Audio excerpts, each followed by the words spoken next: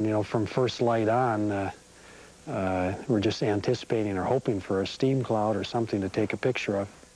At the 1,100-foot mark on Mount Adams, just 30 miles from Mount St. Helens, the climbers got their pictures.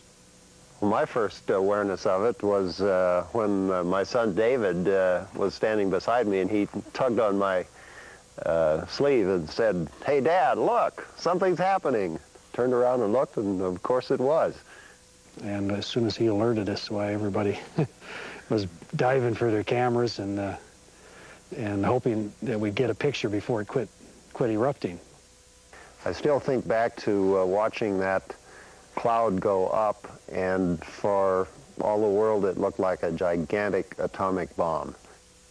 What point did it cease to be a curiosity or a gee whiz look at that to a realization of what it had done? I mean, certainly within the first minute or two of watching it, we were aware of the fact that we were at that point seeing a major eruption. One of the things that we saw fairly soon after that was a white cloud which came up through the gray cloud and began circling on the northeast side of the mountain. We didn't realize it immediately, but that turned out to be the vaporization of Spirit Lake.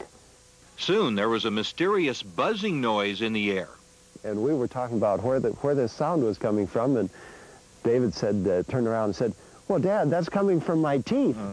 Electricity generated by the approaching ash cloud buzzed off of anything metal, from David's braces to the group leader's ice axe. I was standing beside him at the moment that we looked up in the sky and saw a fairly large branch whirling through several hundred feet up. He had his ice axe in his hand, and just automatically he raised the ice axe and said, "Look at that."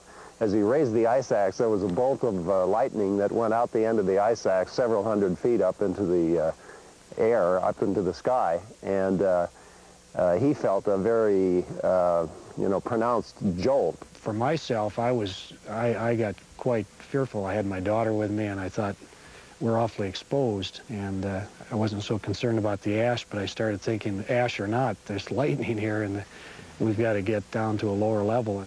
Fiery debris rained down on the frightened climbers.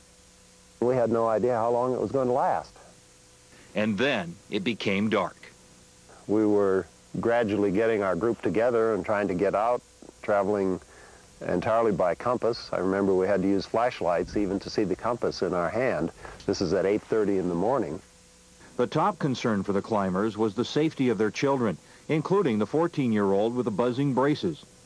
I think he expressed what many of us were feeling deep down. He said, "Well, Dad, are we going to die at this point?" And I said, "No, I don't think so, Dave." I stopped short of giving him an absolute answer because none of us knew what was going to happen. It took the climbers 8 long hours to get off the mountain and to phone their worried families. More difficult emotionally for them, I think, than it was for those of us who knew what was happening and knew that we were, in fact, still okay. The team wound up crediting one another for getting off the mountain alive. There wasn't anyone in our group that panicked or fell apart under the pressure of it. I was just darn thankful that I'd gotten home.